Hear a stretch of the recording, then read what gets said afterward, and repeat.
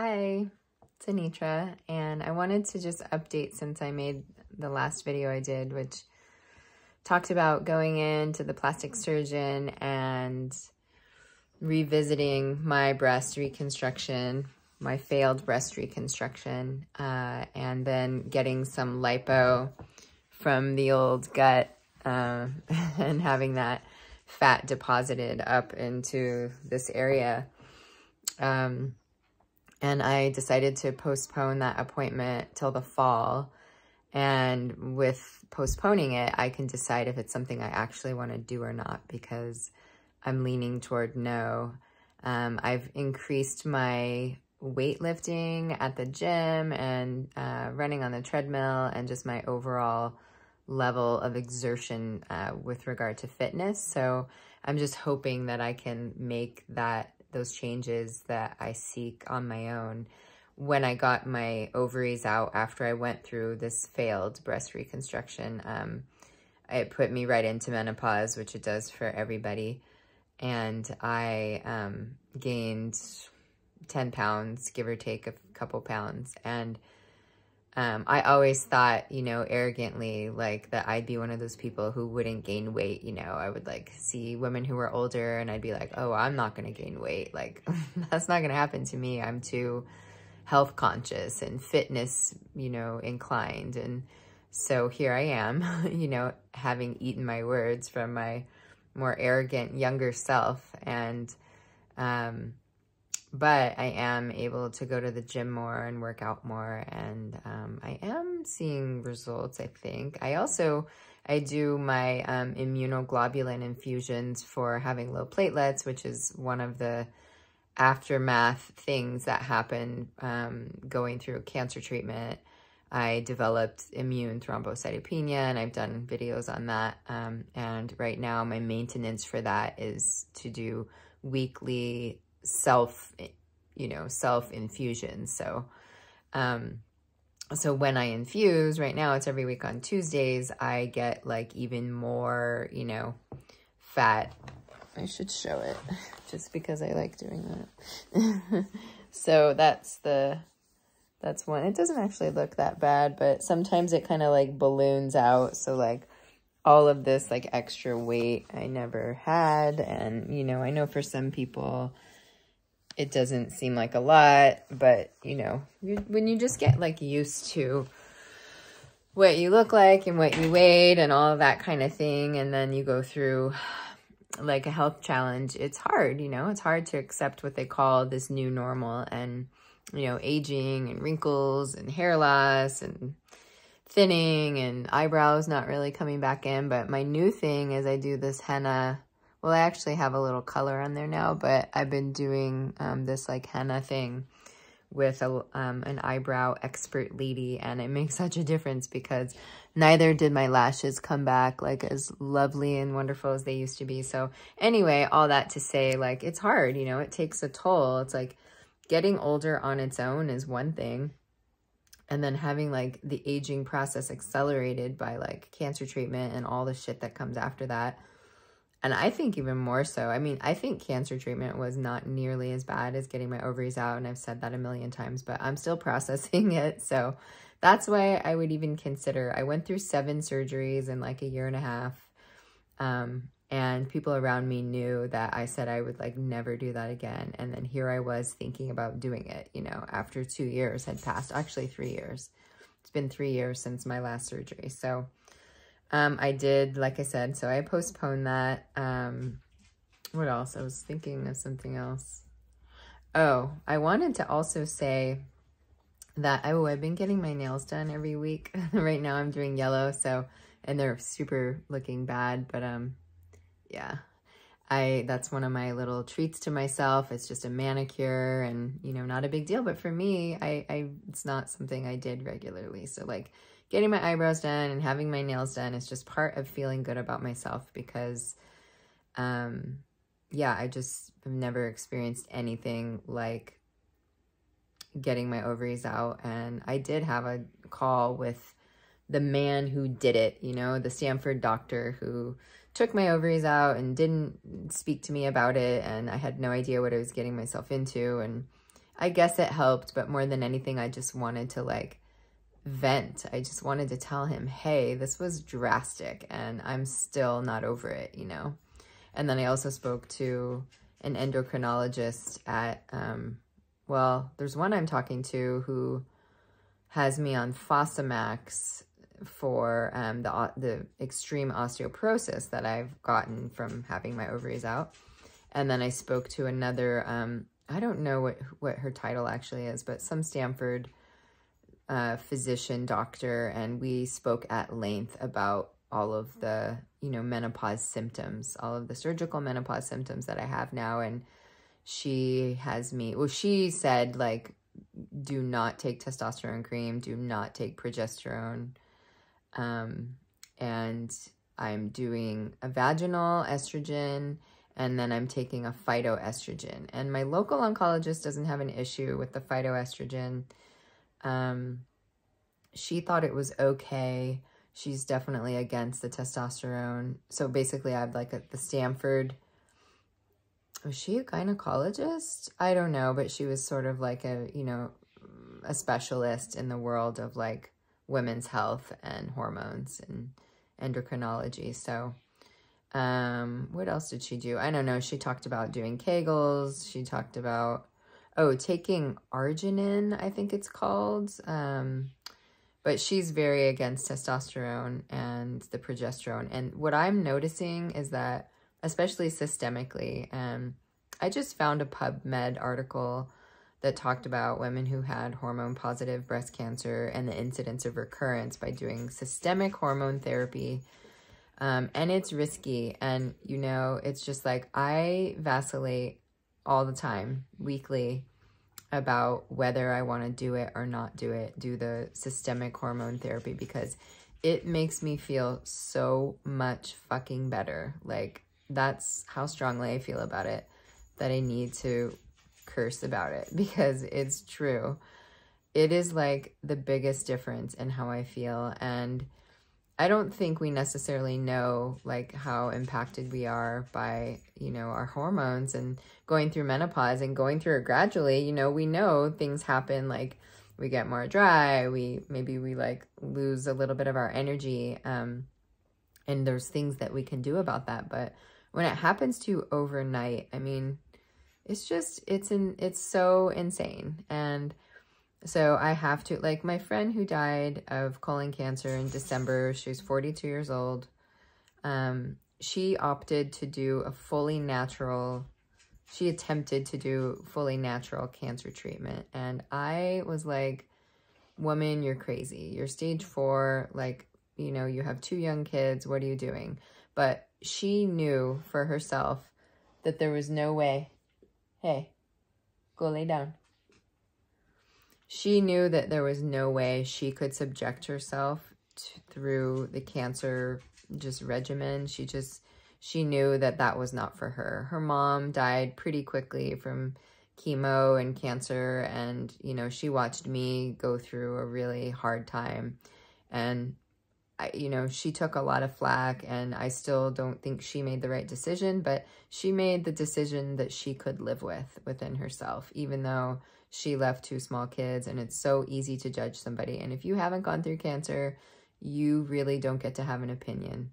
And that's how I feel. I feel strongly about that. If you've gone through cancer and you know what I'm talking about, and you know the difficulty, especially one of the later stage cancers, 3 or 4, you know how hard it is to be confronted with this life-threatening illness and then having to make these really horrible decisions. So I did not support her choice, you know, inside, but I supported her choice as her friend, because what else could I do? I wasn't going to shove chemo down her throat, you know, and so I didn't. And I just told her, like, it made me sad that she made the choice that she made, and then she died, you know? I mean, that's how it was going to go. But what I do respect about that is that she had a certain quality of life for herself. And I think that that is really important. I didn't know what that meant. Of course, I know that phrase, but actually going through it and speaking to a doctor and realizing, like, quality of life is fucking so important.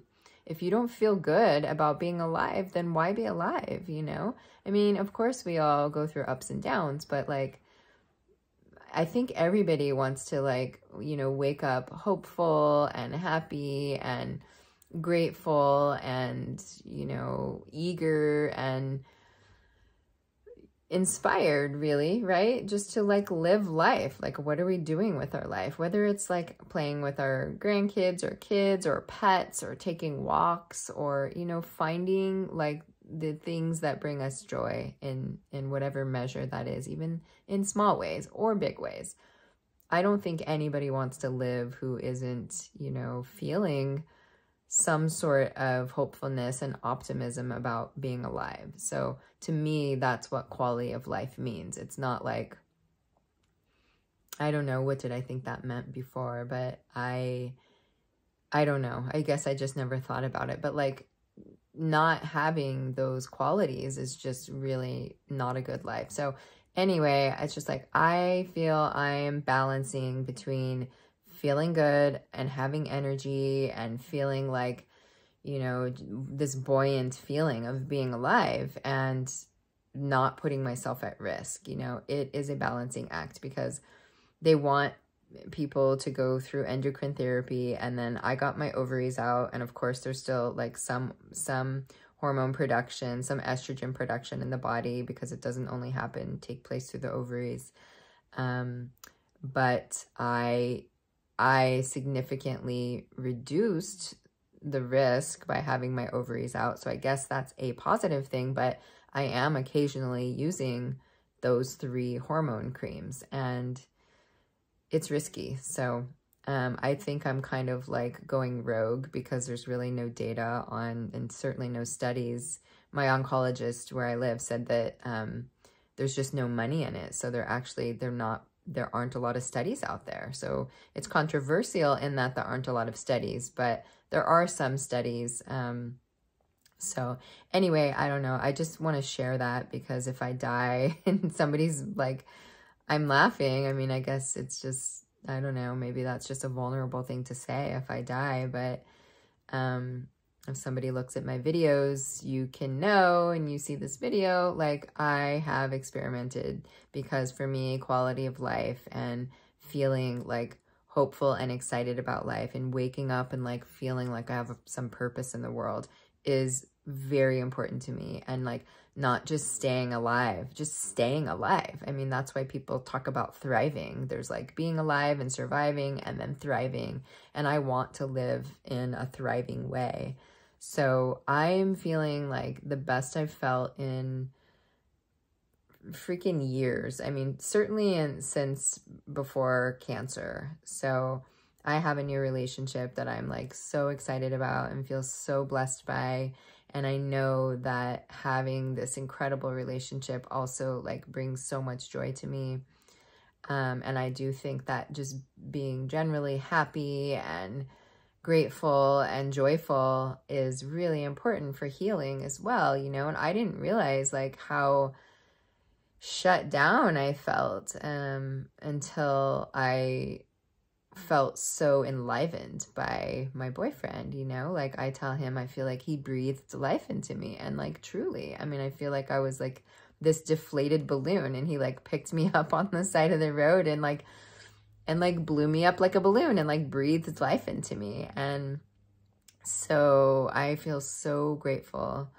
And I think that that's contributing a lot to just like feeling good overall. But I do also notice that these creams, like they do make a difference. So anyway, I wish there were more studies. I wish there was more I could go off of. But also, you know, like people's situations are so unique. It's like I went through triple positive breast cancer. It was stage 3B.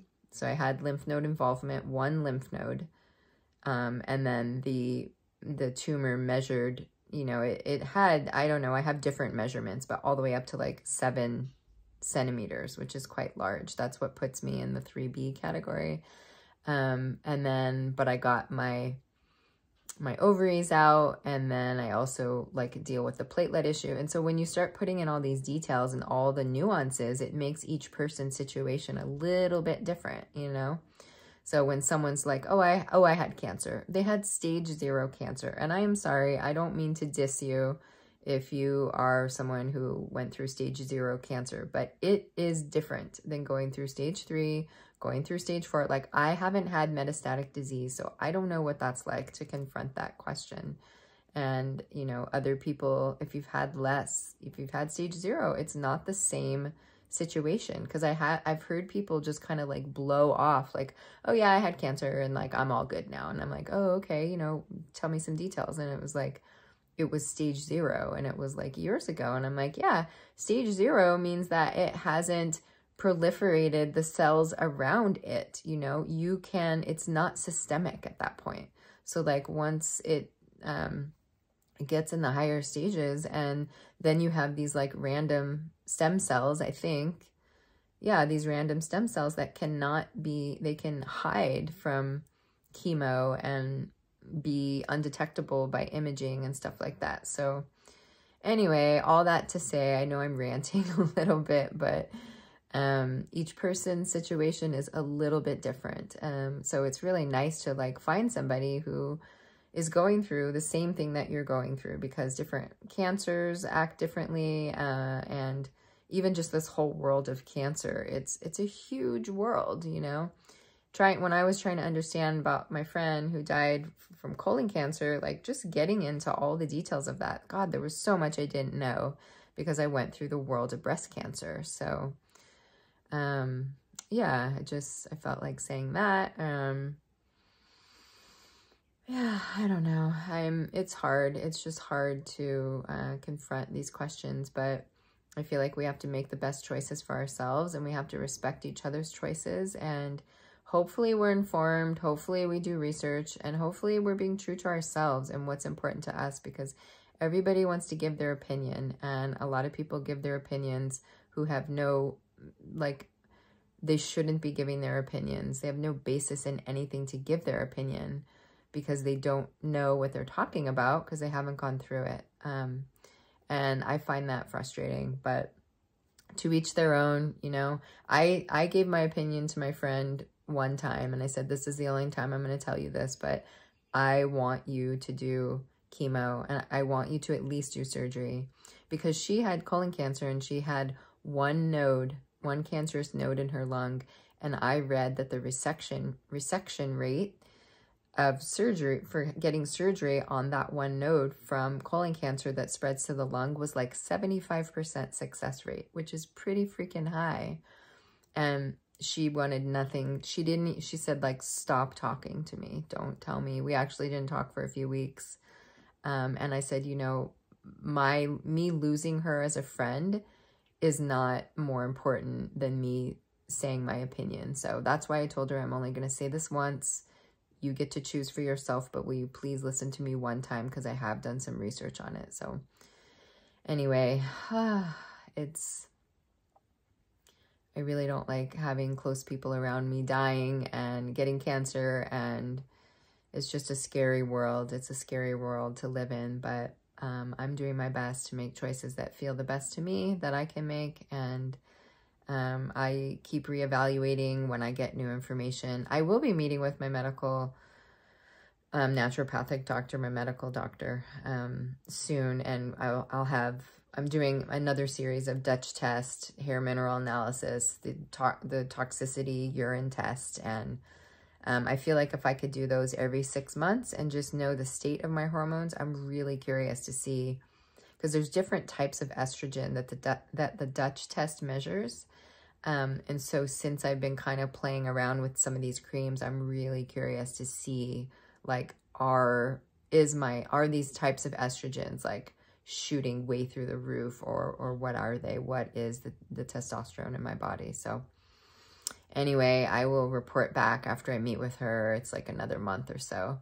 And I still have to do all these tests and stuff. So I'll give the information on that, and we'll see if I'm really playing with fire or what the deal is. I also take Cruciferous Complete. It's one of the standard process formulas, and that has like a whole cruciferous, you know, whatever. It's got Brussels sprouts, broccolis, and stuff like that, which are also anti-estrogenic. So I guess I'm giving my body a little bit of mixed information because I'm doing some anti-estrogen stuff, and then I'm putting on estrogen cream. So I don't know. It's crazy, but I will report back after my doctor appointment, probably in another month. So if you made it this far, oh my God, I can't believe it. And thank you. Thanks for following my journey. I'm just like, you know, moving on from life, from cancer life. And until and unless I need to revisit that, which I hope that I don't, you know, you can know that I'm just like living my life and having fun and being joyful and being active and running a business and doing what I can. So you want to see a cute dog? Hi, Tanky. Oh, you're blurry because it's, there she is. Oh, so I'm just living my life and trying to just be happy and healthy for as long as I can. So take care. Hope you're well. And yeah, send any comments that you feel, and bye.